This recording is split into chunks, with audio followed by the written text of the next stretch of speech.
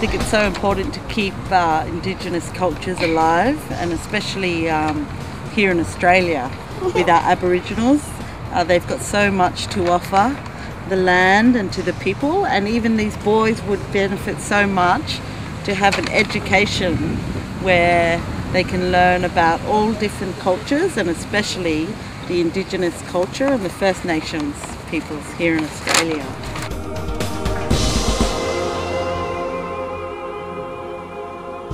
Because boys, what do you do in school? Do you do an acknowledgement to country?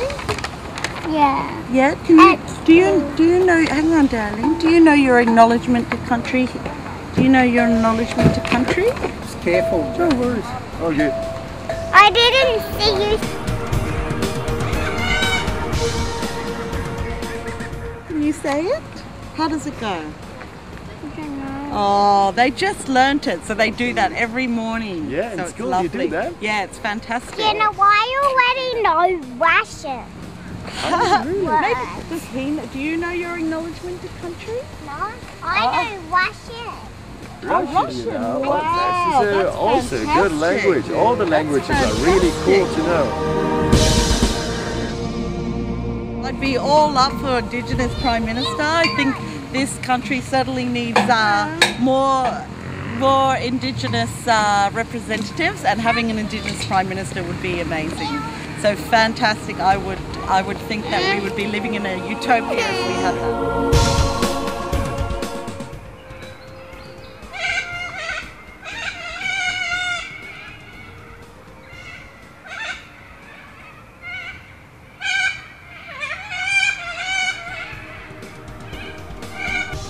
I just think these people in power have no idea, and I feel that there's a lot of greed and money involved in people denying or pretending to deny climate change. It's real, it's happening, and we see it in our droughts, in all the fires that are happening at the moment.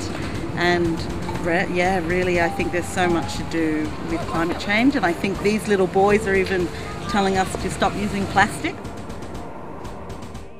and looking after the earth. So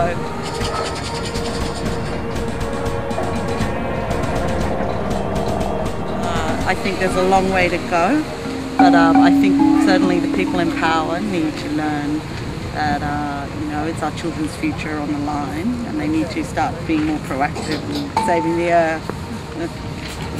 What do you think about saving the environment?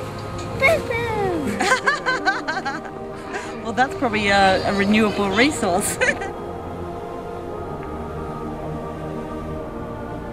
How do you feel about Uluru being closed off for the public? Oh, I think that's great. You know, I think it's so important to you know, honour these Indigenous cultures, and certainly the First Nations culture.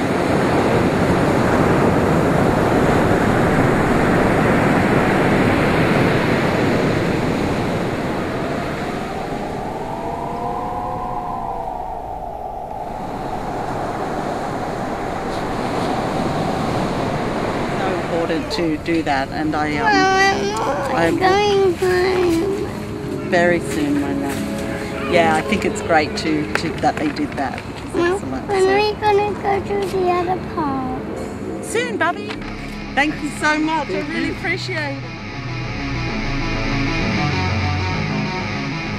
You go out to a particular demographic or a group of people, could be of any size, and through an iterative process you come up with a list of action items or you know, an action plan or key issues for that particular group. But the main thing is you pull in all the different views from that group, okay, and then you discuss them, you know, through various cycles and come up with this consensus set.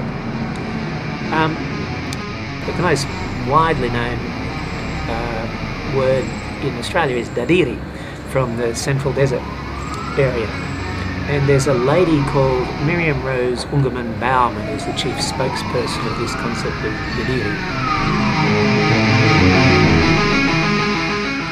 The Australian persona is one of diversity, harmony, and doing the right thing.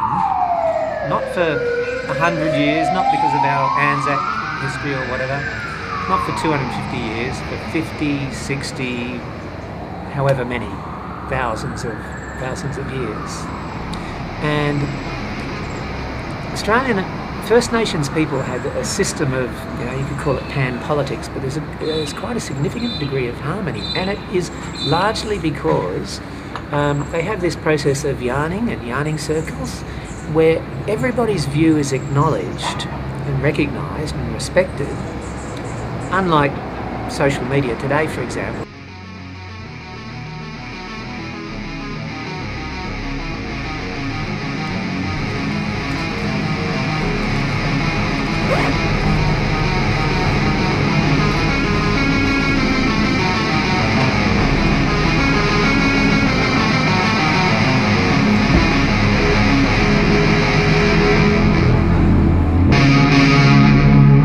If a dog hurts a child, the dog gets put down.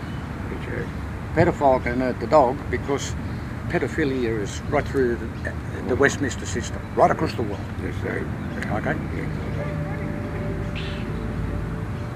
I'd like to see us govern our own people in a sense. Right, a young man, I don't need your permission.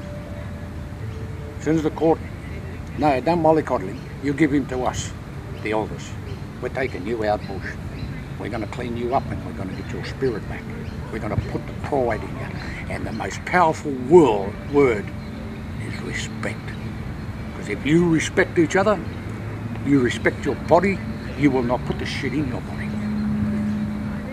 So teaching them respect, and respect starts with yourself, well, then you can give it to others. Teach them truth, and then they will go out to do the right thing, to make right choices.